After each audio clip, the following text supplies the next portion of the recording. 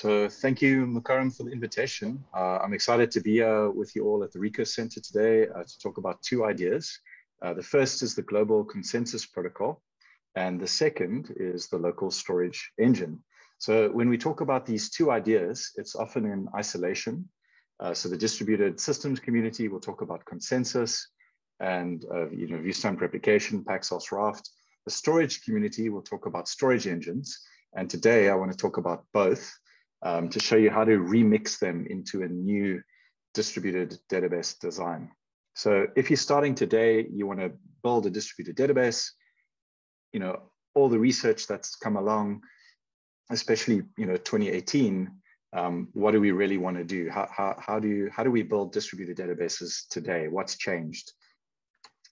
So I want to do this at a high level, looking at the 2012 Viewstamped Replication Revisited paper from MIT, as well as the 2018 Protocol-Aware Recovery for Consensus-Based Storage from UW-Madison.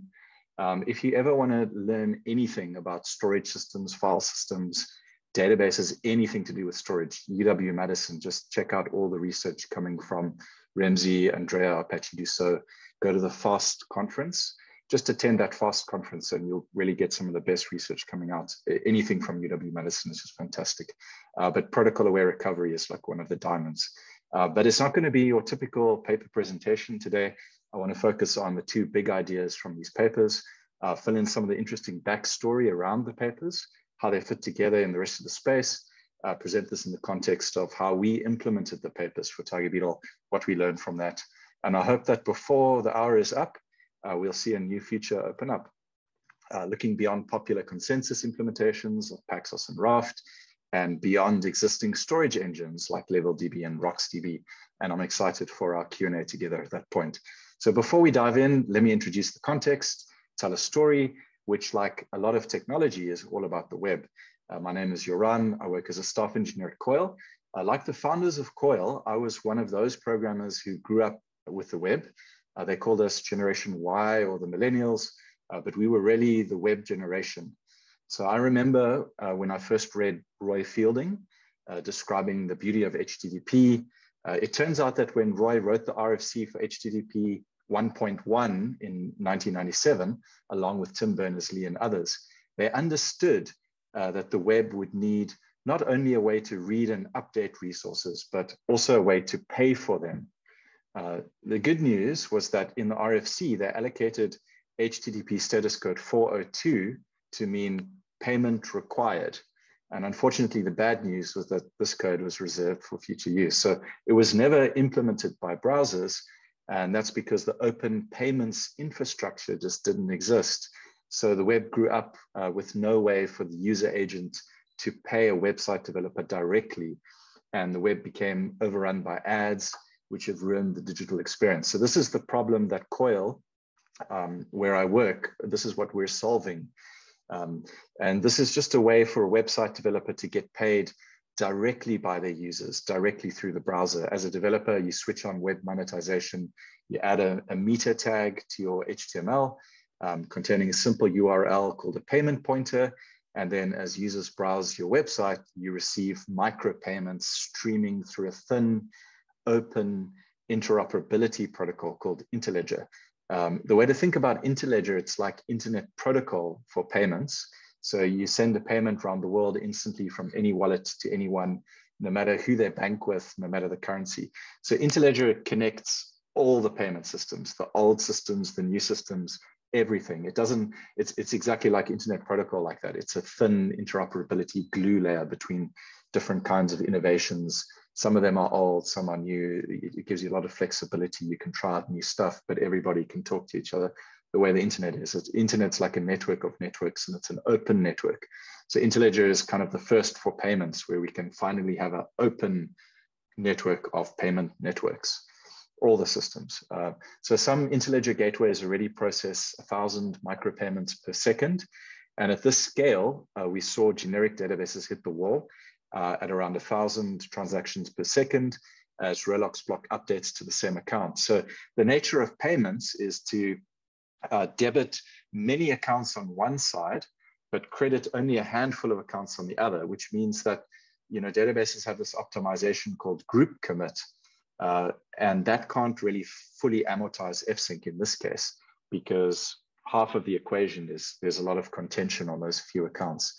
So our team also had experience working on all kinds of payment systems and switches, different payment companies over the years, or studying accounting like myself.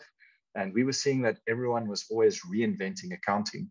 So we designed a financial accounting database called TigerBeetle to be really good at counting stuff out of the box, counting anything really. So it's relevant not only to the world of payments, but also to things like pay-per-use APIs, cloud billing systems, anything where you want to just track usage or count stuff. Doesn't even have to be monetary counts. And it's especially true that TigerBeetle is good for these things because we designed it to count things at scale, to process 1 million financial transactions per second. And that's 2 to 3 orders of magnitude more performance than the ad hoc systems that we were looking at in the payment space. So the first performance insight, I just want to share a few insights just along the way before we get into the 2 big ideas. Thought these might be interesting. The first performance insight here is that if you move the financial primitives or the business logic to the database, you co-locate the balance tracking logic with the data rather than moving the data back and forth across the network. That's just much better to do. It's easy to move the code to the data. Moving the data to the code, you have to do it runtime and do it all the time, which is expensive. This also laid the foundation for a second insight, which was to give database queries a first-class batching interface. So you can amortize network communication, fsync context switches, and execute around 10,000 transactions in a single database query. The way we think about database interfaces before is like you do one thing in one query. And often our query languages are not really meant for many things in one query. But I think the right way to think of interfaces is that everything is a batch. And then the question is, well, is it a batch of 1 or 10,000? And if your interface supports batching as a first-class primitive, it's really, really good for working with hardware. So these were the big wins, but then we got 10% here, another 10% there, things like IO ring, direct IO, zero copy fixed size data structures. So we can read data off the wire without deserialization, which, you don't have any deserialization cost, which is huge. So everything in TigerBeetle is aligned to a cache line. So there's no issues with false sharing and not wasting cache misses. There are also a lot of constraints and limits like this, but they end up making the system super simple and fun, and it works well with the hardware. So it also helps that TigerBeetle is written in Andrew Kelly's Zig, which I hear was founded at the Recurse Center, or that was the geographical spot where the big ideas kicked in. And Zig's type system is perfect for enforcing this kind of memory alignment, ensuring that all TigerBeetle's memory is statically allocated at startup. Once TigerBeetle starts up, we don't call malloc at all. No more malloc, no more free. Zig's explicit like this. There's no hidden control flow to bite you, no hidden allocations. We can handle memory allocation failures safely without crashing. It's a highly orthogonal language. That's what sets Zig apart from so many other languages. It's got a huge power to weight ratio. If you've heard of Zig's comp time, then I can tell you it's awesome. The standard lib's extremely well designed. The hash map, the cryptography implementations are state of the art. Frank Denise from LibSodium is on the Zig core team doing Zig's crypto. I think it was one of the first crypto standard lib implementations to be formally checked. So like the quality in Zig is on another level. Like this language is, obviously it's pre 0.1, but there's huge amounts of quality in Zig. It's a question, sometimes we look at programming languages and we say, quality, quantity, where are the hordes of programmers using it? But sometimes I think a better metric is quality.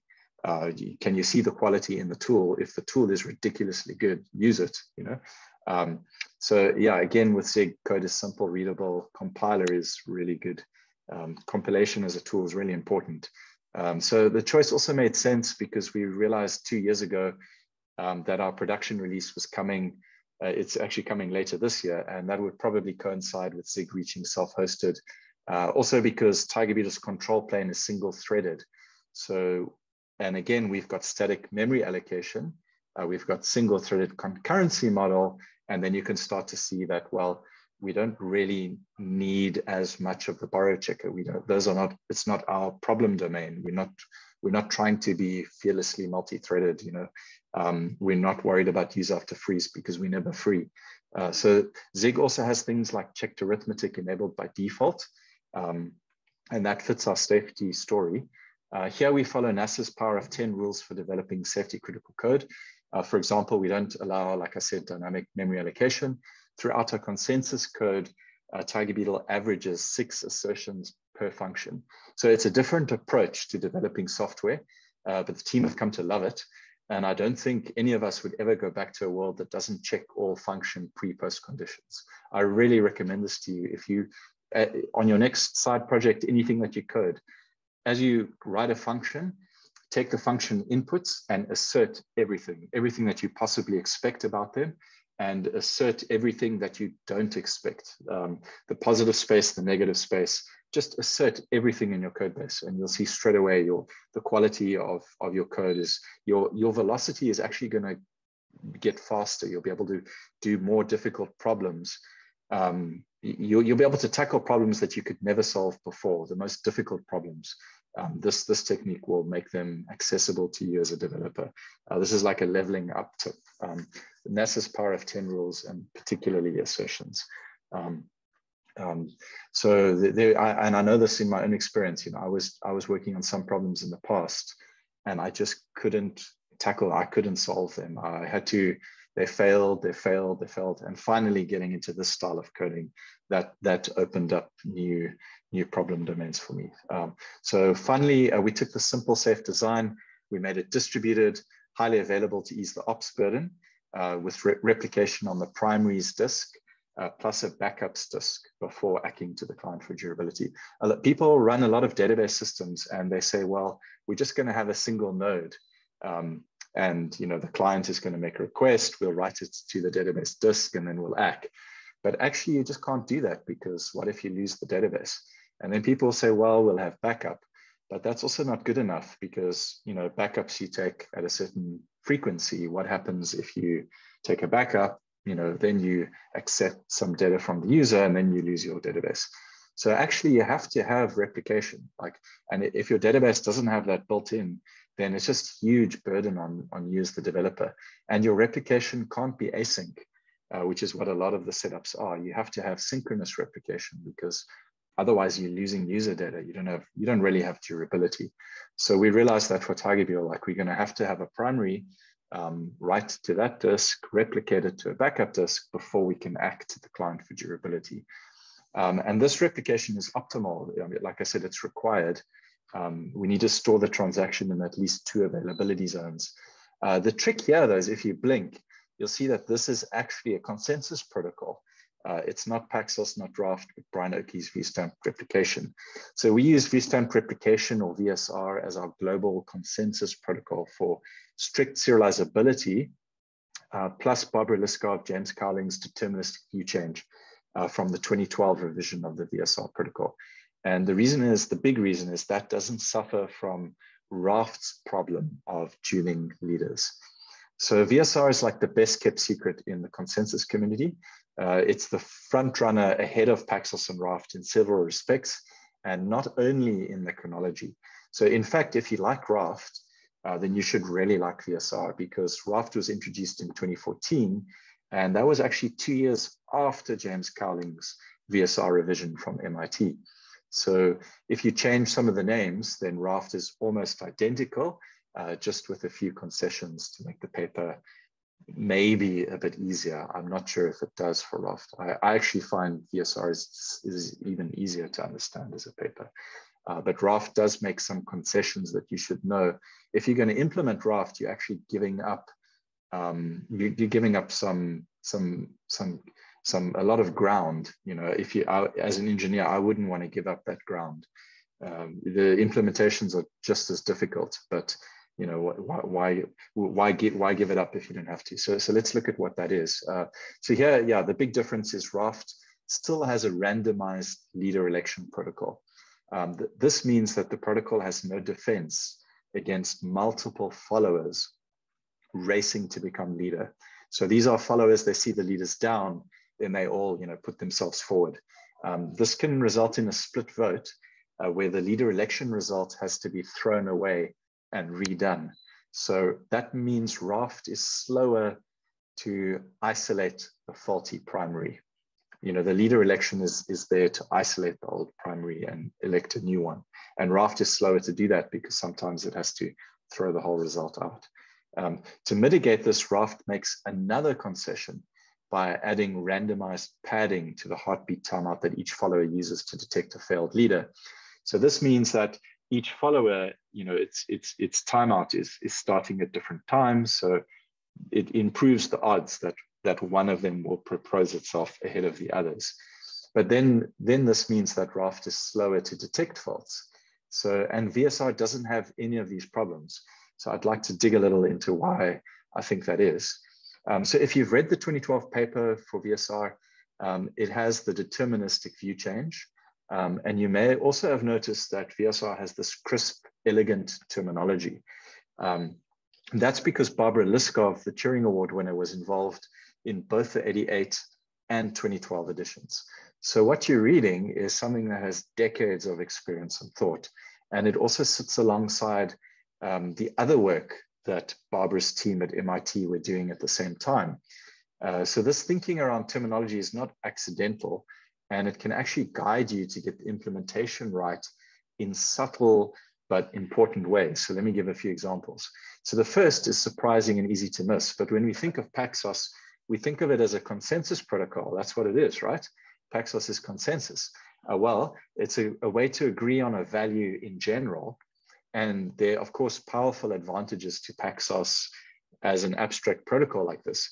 And it also depends on your network topology, but it does mean that for many consensus applications, Paxos can be difficult to implement because it's not exactly a replication protocol. Whereas VSR describes itself not so much as a consensus protocol, which it is, but as a replication protocol, which it is as well. So it starts with the name, Viewstamped Replication. You see Lamport's logical timestamp shining through with the happens before relationship. Some people say that's the gateway drug into distributed systems. It was for me. But then with Viewstamped Replication, you see these logical timestamps get combined with view numbers to form view stamps. We'll get into what those are, but it's a gentle learning curve. So you start with Lamport's logical timestamps plus this idea of a view stamp, and well, then you've grokked Viewstamped Replication. So plus VSR comes with context. So it shows you how to have a primary machine, how to do replication to backups, have a total order on operations, how to do failover, how to isolate the old primary, and how to make one backup the new primary, all with strict serializability. And this is exactly what we want. We actually want a replication protocol that also happens to include consensus. So that's what you get with VSR. Brian Oakey contributed all of this as part of his doctoral dissertation in 1988, a whole year before Paxos. And Brian said to me in an interview that we recorded that I was lucky enough to be able to do with him. You can catch that on TigerBeetle's YouTube channel, like your very own interview with Brian Oakey. There's also one with James Carling there. But Brian said that he saw all these problems in the 80s and he just wanted to solve it. And it took everybody else, like a long while to actually see, well, yeah, we should be doing replication and consensus. And Brian's done all of this work for us. So, we were doing, just manual failover, but I think Brian was a few decades ahead because, we've only now started to see that you have to have automated failover. Otherwise, it's still going to be consensus, but we're executing the algorithm manually as humans at 2 a.m. in the morning. Better just to code it in properly and test it. So another example of terminology, you might have noticed how RAFT talks about leader election. And I always thought about this, it's all about leader election. The leader fails, let's elect a new one. VSR talks about a view change, and that might seem surprising at first. And you might also still be wondering, okay, RAFT has this problem of dueling leaders, but how does VSR's deterministic view change actually solve it? Well, if you're like me, like I said, I thought consensus was all about leader election. But the more I listened to Brian and James, the more I've come to realize that that's not really what consensus is all about. It's only half the problem, and it's the easy half at that. So instead, I think a better way to think about consensus starts with these 4 words. Isolate the old primary. If you can get the majority of a cluster to do this, you've solved the hardest part. So how do you isolate the old primary? The answer is Cowling and Liskov's deterministic view change. And here it is. So if you've only just brushed the VSR paper, we're going to see on one slide, we're going to understand consensus.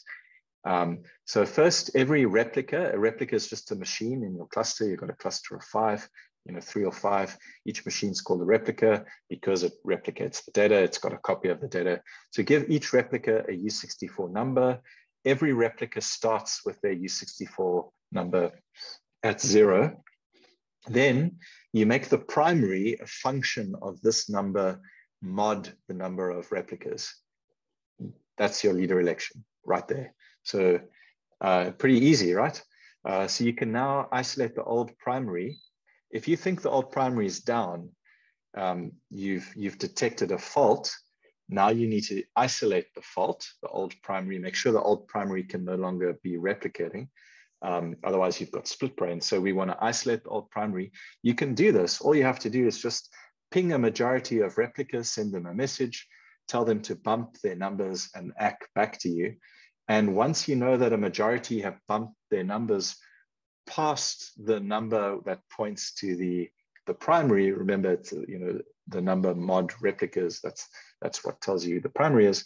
Once you know that they've done that, then you know you've isolated the old primary. So it's not usually presented like this, but at this point, your cluster also knows who the new primary is. And this completely sidesteps the problem of dueling leaders and with better latency. So it's also more resilient to all kinds of network faults because this deterministic view change has the dice loaded ahead of time. There's more information that Liskov and Cowling baked into the algorithm. It's a stronger distributed systems algorithm. It's not, Paxos and RAFT have less information because they do it all random. Here we've actually, the designers of the protocol thought about a lot of this stuff and they put it in. It's just so much more powerful. And it's so easy to understand, just numbers, everybody, mod, and that tells you who the primary is. You want to isolate the old primary well, ping a majority of the cluster, tell them, okay, bump your number, then they're no longer going to see that old primary as primary. They will ignore messages from that primary. It's pretty easy. So that's why I think view change is a better term than only leader election, because it's broader. It's all about getting the majority of the replicas in the cluster to change their view, i.e. move them from seeing the old primary as primary to seeing the new primary as primary and to seeing themselves as backups.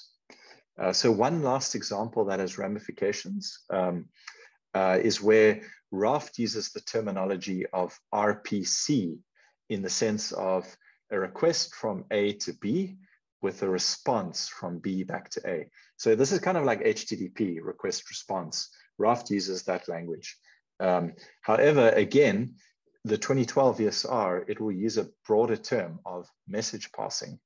And it's a small, subtle difference between the papers. You almost don't see this, but there's lots of these. If you compare the two papers, the RAFT VSR paper, you'll start to see there's even more differences. And this is a huge impact because with VSR, you can do things like multipath routing, where client A sends a request message to the primary B. Primary B replicates or passes this message to the backup C. Then B fails. The cluster does a view change to isolate B as old primary and install C as the new primary. And then C just replies directly back to client A without client A having to retry the request. That's what you get if you start talking about message passing versus request response. Subtle shifts, and suddenly you start to think, like Liskov is guiding you, like think of a message bus.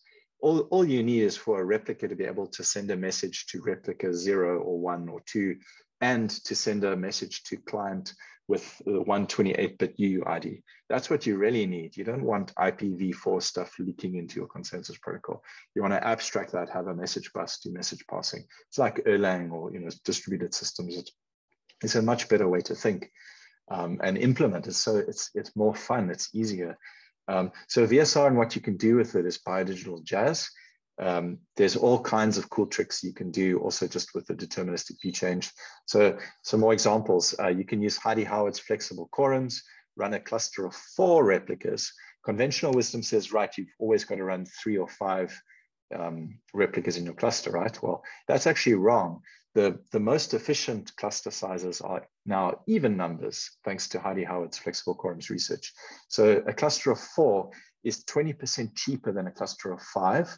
It has the same write availability.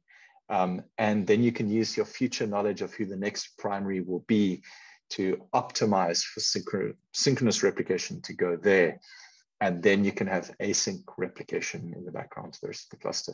So even how you do your split, you know, what's the bare minimum of backups to replicate to synchronously? You can split between that and async replication to catch up the others later. And then you can direct those at who the next primary will be. And you can do that all in terms of flexible quorums. All these things interact and they really fall out nicely. In the same way, you can also blend ring and star network topologies. So a star topology is what everybody normally does. So the primary will replicate to all the backups. The problem with that is you've then divided your NIC, your network interface. You've divided that bandwidth by the number of backups. So if your system is high throughput like TigerBeetle, you can't actually afford to divide your leader's NIC into 4. That's too expensive, and that's one of the common fallacies of distributed systems. People assume that bandwidth is free, and people talk about what's the latency of the view change or RAFT, but a better question is, well, what's the bandwidth? You know, because you can't just blindly replicate to everybody in parallel. It doesn't work like that in practice, in engineering, you know. And it's amazing. Like I chat to people and they just say, well, you'll get better latency with a star topology, but this is not practical because you just don't have that bandwidth if your NIC is 1 gigabit a second.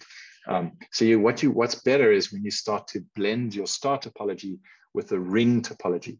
Ring topology can be brittle and fragile because that means you've got your cluster like this. Primary replicates to the next backup. That will use its own NIC to replicate to the next one, and so on and so on. Then they all send the small little ACK packets. Those can all go direct to the primary. That's again another advantage with message passing, is that you can have your big replication messages. They can be like 1 meg. They're all going serial, you know, through the ring, but you've got your ACK packets going straight back, which is great for latency. And now what you've got is the best of, because this is chain replication. Chain replication is optimal for throughput. You get very high throughput, but you've blended. Chain replication doesn't have consensus. It's got no way to rearrange topology as the chain links fail, but you have that in consensus. So you can start to do a mix where your primary is going to optimize synchronous replication to the next primary because your view change is deterministic. You maybe also want to do +1 in case the next primary is down and doesn't act. So you've got a bit of like proactive tail latency tolerance, but then you've got this nice thing, what we call a Ringo star topology, which is great throughput and decent latency. Failover is always happening to the right. So, or yeah, this way, so that you know you can lay your cluster out like that. You also get a nice mental model, again, all from the nice deterministic view change. So of course, not everything is perfect in the 2012 paper. There are 2 minor correctness bugs, actually. They're on the fringes of the paper. So Dan Port's team at the University of Washington, they found a correctness bug in the recovery protocol. They also gave a solution to that. And we found another correctness bug in the client crash recovery protocol. So we've solved both of these for TigerBeetle's VSR. If you ever need the details, drop me an email, I'll fill you in. And again, like RAFT and VSR, RAFT is the same as VSR, and the authors of RAFT were aware of VSR. You'll see they sort of talk about this in the RAFT paper, but actually RAFT is almost identical to VSR. They've just done away, well, they didn't inherit the deterministic view change, which is unfortunate. There's decisions, the reasons for that in the paper, but I think if you're actually implementing this, then you definitely want the deterministic view change. You also don't, yeah, we'll get to it later. RAFT is this thing where it only elects a primary if the primary has a pristine log. There's actually a very good reason why that's not a good idea in practice. Well, we'll get to that. So at the same time, TigerBeetle is also perhaps the first distributed database to run a consensus bug bounty. It's called Viewstamped Replication Made Famous, because that's the one thing that Viewstamped Replication isn't. It's a practical paper. It's easy to make live. It's simple. It's everything that people have been trying to do for Paxos. So that's the joke, but it isn't as famous. But what we'll do is, if you can find a way to break TigerBeetle or find a correctness bug, we'll award up to $8,192. If you can find a way just to trigger an overtight assertion, and there's about 1,000 of them in the consensus implementation, find a way just to crash one of those, and you can earn between $1,000 and $2,048. But the biggest win for why VSR is a better foundation for replication and consensus, I think, is that proofs, Paxos and RAFT, they often assume a world of perfect storage. Things are too neatly delineated. They say, well, you know, we're a non-Byzantine fault-tolerant consensus protocol, but the real world isn't like that. You know, sure, your network fault model is Byzantine, and sure, your CPU, your computing fault model, that is non-Byzantine, but they assume that the disk is non-Byzantine, and that's not correct, because disks are faulty. You can't just do a formal proof but assume that the disk is going to be perfect and then say, well, it's formally proven, and because that doesn't help us as engineers. You know, how do you work with faulty disks? And there's a gap there. So these protocols, they're correct for the network fault model, but they fork the log when exposed to storage faults. And that's where I feel that VSR's instincts are much better. Because Brian made the protocol almost completely in memory. And then Barbara and James took this all the way. So you can run the whole protocol without stable storage. That's a huge difference, you know, just to be able to start out implementing consensus, not worry about disk faults. Because it's really difficult, you know, just to try and write something to disk. You'll see Dan Liu has written some fantastic blog posts. How hard is it really to write something to the file system? It's extremely hard, and trying to do consensus at the same time is a nightmare. So here you've got a consensus protocol where it's all like levitating, you know, it's off the disk. It's like a hovercraft, you know, you're floating above all the tricky surface area. So obviously, I mean, in the labs, people are running Paxos in memory as well. But just typically, you know, they assume stable storage. So we actually run VSR with stable storage for TigerBeetle, but we've also got a clearly defined storage fault model. So again, if you believe that disks are not perfect, that sectors fail, rot, or become slow, then the best way to make distributed systems reliable is just to place less demands on stable storage for correctness. And this is what I think I like to call this near Byzantine fault tolerance. So you don't have the massive resource cost of a Byzantine fault tolerant protocol, because those need higher levels of redundancy, you know, to solve for bad actors. And in production systems, that can be overkill. So we don't need that. At the same time, just saying, well, non-Byzantine fault tolerance, well, that's not something we can implement in a real world system. It's not safe. So something in between is near Byzantine fault tolerance. And that's where your network is Byzantine. You know, stuff can get messed with. Computing is reliable. Memory is reliable. Disk is almost Byzantine. The disk can mess with your data. And if you think of it like that, then you'll have something that's really resource efficient. You don't need a lot. You know, you can deploy a cluster of 4 or 5. But you're going to have very, very high safety and reliability. So yeah, so TigerBeetle's consensus is designed to survive radioactive levels of corruption across all replicas, even the leader, and to have tail tolerance for noisy neighbors in the cloud, with P100 latency of 10 milliseconds per 10,000 transactions. So in the cloud, the biggest challenge is not that stuff cleanly fails, but that it fails slow. You know, you have these components where the disk suddenly starts 2 seconds it takes 2 seconds to execute a write. And when you design these kinds of protocols, you actually need to build in tail tolerance to work around it. And again, you can do this really nicely with the deterministic view change, or all of this stuff you can start to, and with message passing, you know, because now you're having replicas replicate, and they're sending ACKs in parallel to the primary. The primary can move forward, work around slow disks. It doesn't even need stuff to be on its own disk, and it can already start to commit the operation. So the architecture for TigerBeetle is a pure fault-tolerant function. So just think of a programming function, and it's going to be fault-tolerant, and it's a pure function. What that means is you give it inputs, it takes the state, applies the inputs, and you get a new state. And obviously the inputs are applied in the same order. So that's a replicated state machine, but it's just a programming function where you call it with the same, you know, you call it with the old state, with a new input, and you always are giving it the inputs in the same order. Then you can be sure that every replica is going to get to the same result or state. So you have a replicated log on disk.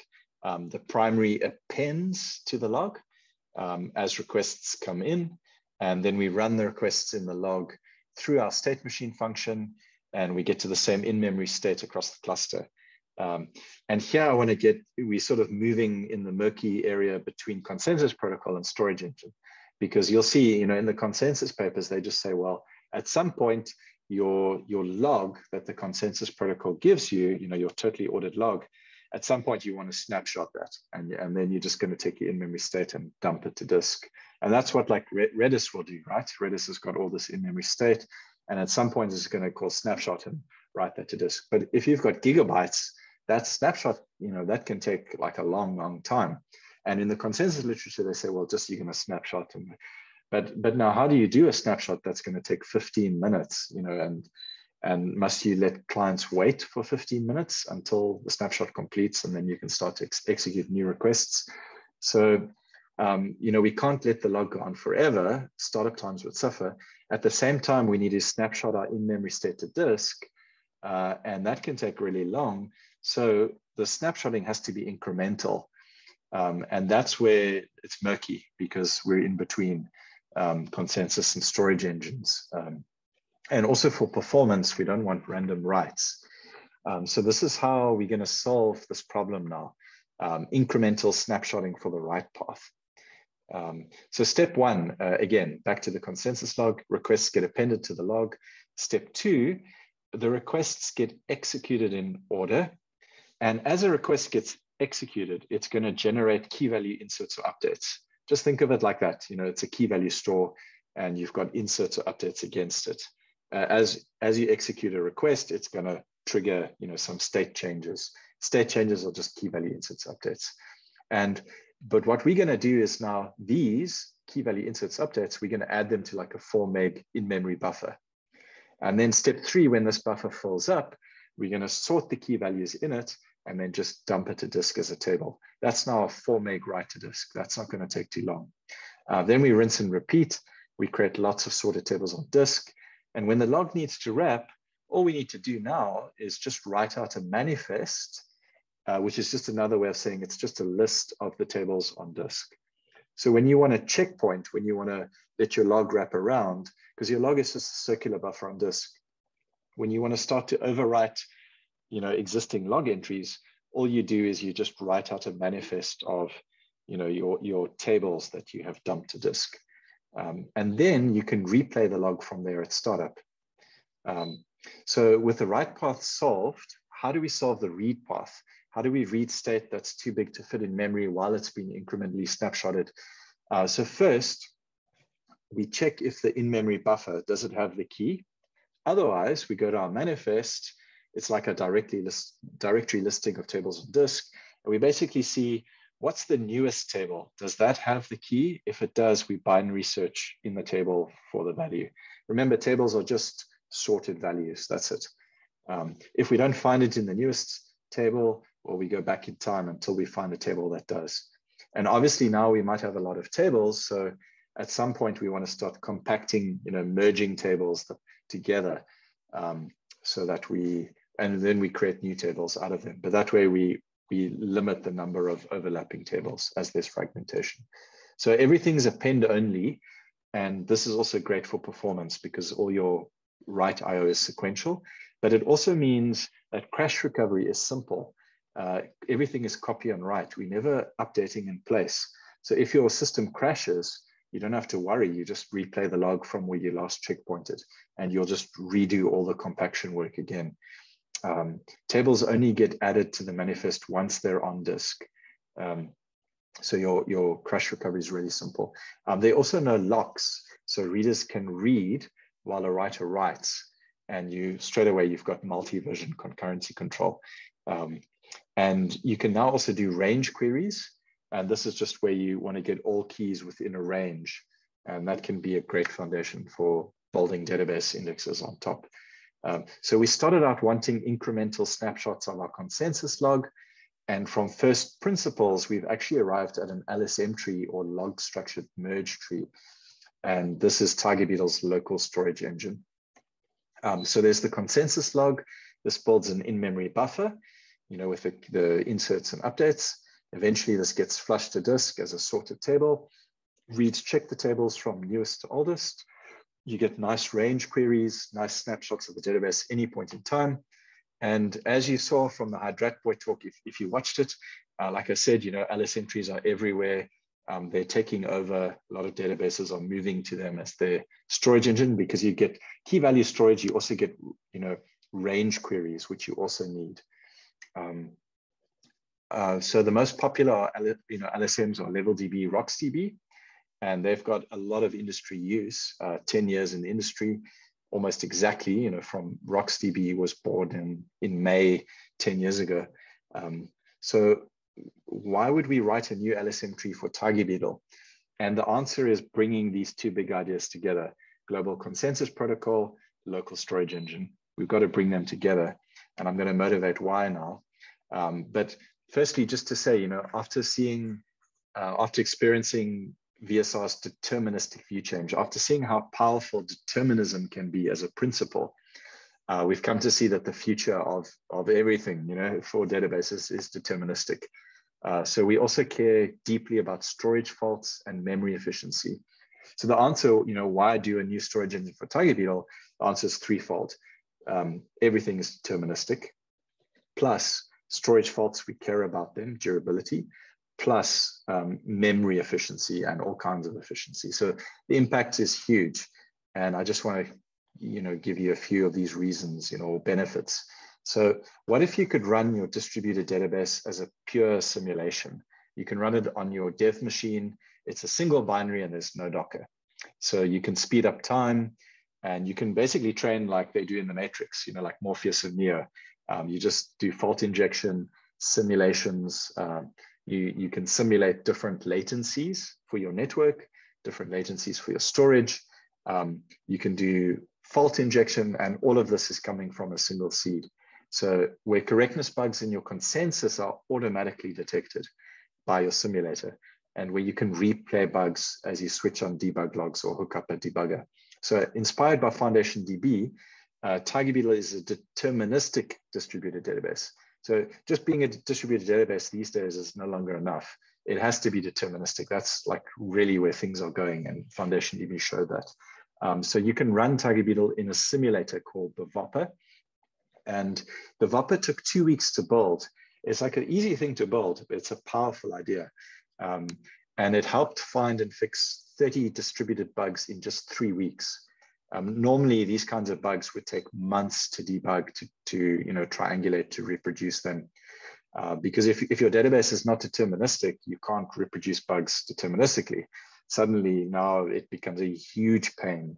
But if you make your whole design deterministic, you can now run it in a simulator, and you can just, the velocity is insane. I've never had such a high, as myself and another engineer, to us, it was just felt like magic to be able to get this kind of velocity.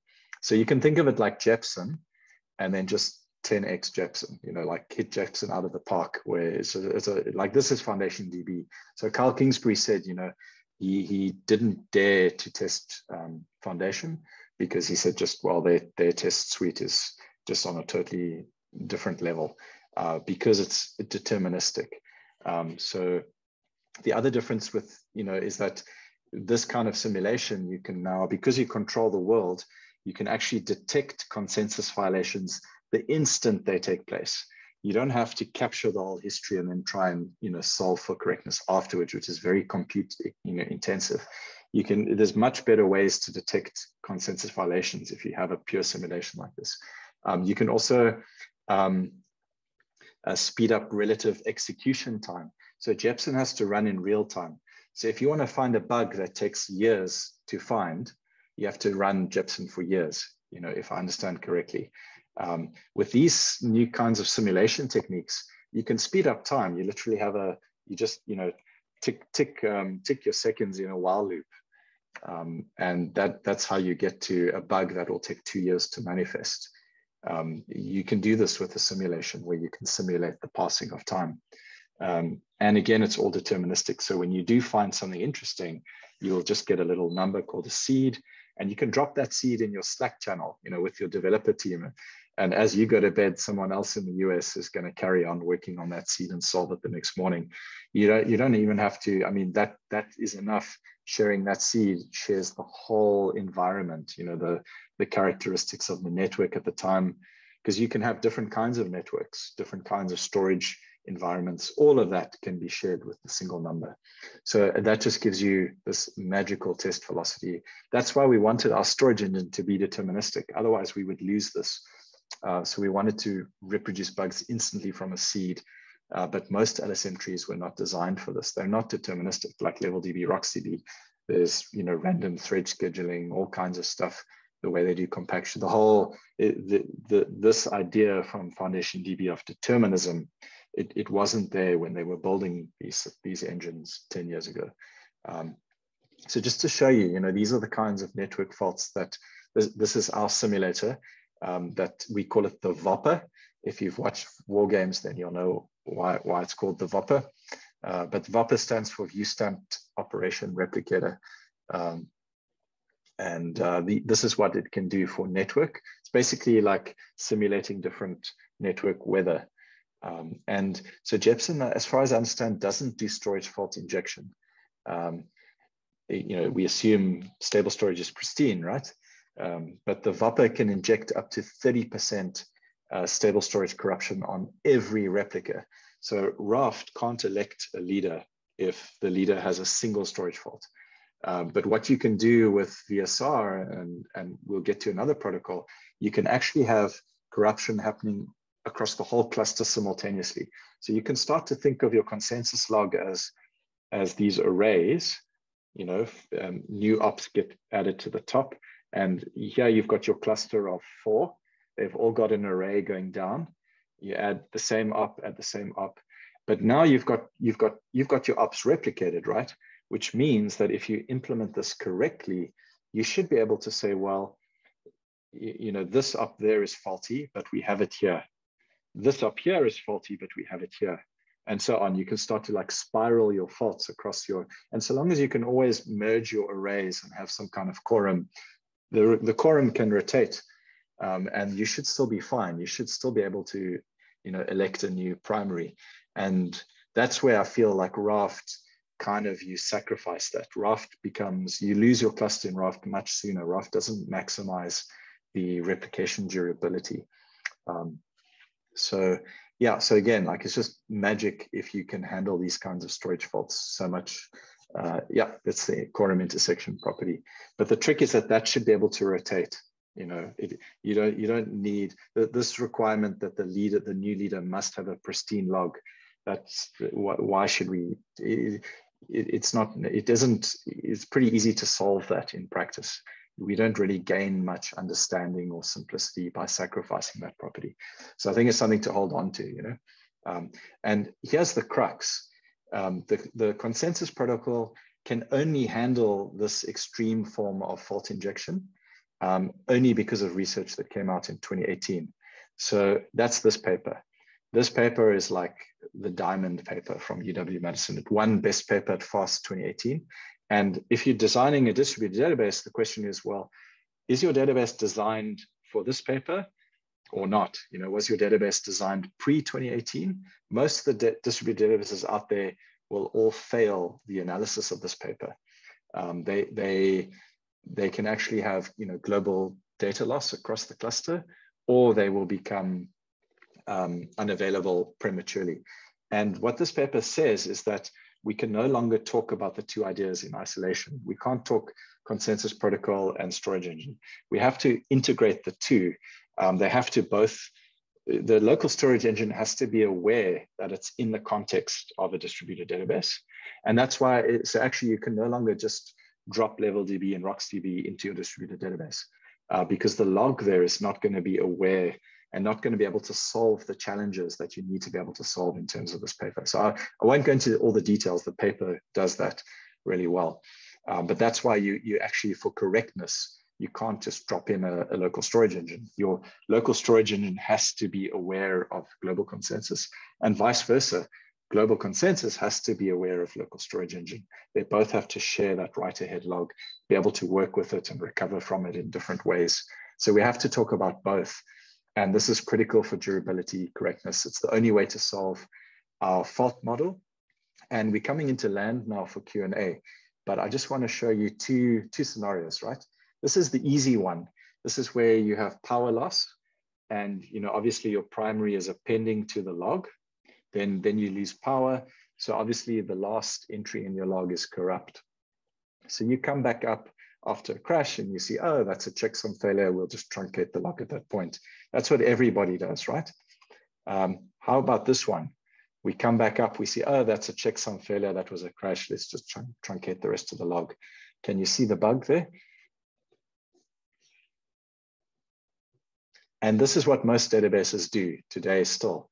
And I think as far as I understand, there's very, very few systems that actually handle this correctly. And the reason why is because to fix this, to solve this problem, you have to be able to detect, you have to distinguish between crashes, which cause torn writes, from just bit rot in the middle of the committed log. So this is like ops in your log that you've committed already. You've acted them to the client. You're not free to truncate them. And what happens is that over the course of time, a disk sector becomes corrupt. Now in the middle of your committed log, you've got this corruption. You can't truncate the log there. You can't just erase committed entries because that'll cause your quorum across the cluster to swing. So before you had the quorum intersection property, that you had something replicated across a majority. If it turns out that that majority is no longer a majority, your durability is undermined. Your consensus protocol can now suddenly erase all the data in your cluster, just like that. And this is possible if you have even a single corrupt sector on a single replica. So the protocol-aware paper will show scenarios where, and they evaluated real-world systems like Log Cabin, which was the prototype RAFT, Zookeeper, lots of other systems. And they found that they inject one disk sector fault, and that destroys the whole, all the data across the whole cluster. And how can that happen? But it does happen.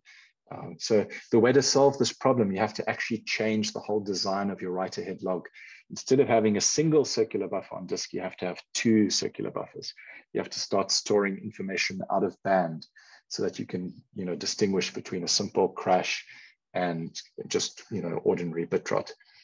And then, of course, you can have misdirected or lost reads and writes, and very few systems handles these faults. Like I said, most will lose data or shut down prematurely. Also some of them, they don't maximize availability. So like I said, with RAFT will shut down far sooner when in fact your cluster could just repair, and you can have 30% corruption across all your replicas. You should still be able to keep going.